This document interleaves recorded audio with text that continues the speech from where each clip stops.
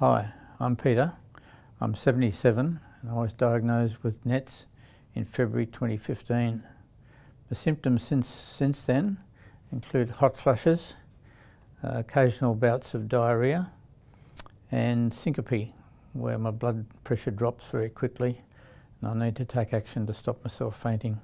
When the blood pressure drops suddenly, I probably get about a minute or so's notice of it happening, and it mainly affects my head. Virtually get a tunnel vision sort of effect and a fuzzy feeling in the head.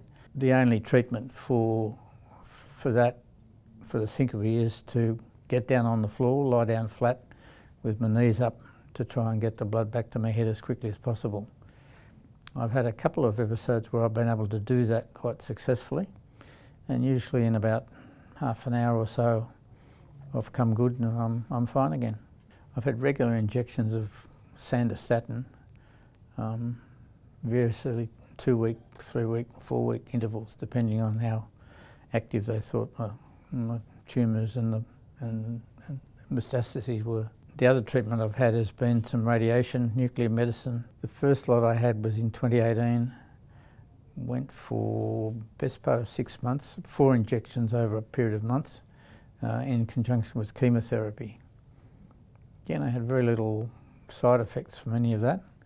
And then last year I had a couple, 2 more rounds of it. Because I've had so little effects until recently, it's really hasn't interfered with my normal life at all, really, certainly for the first 7 or so years.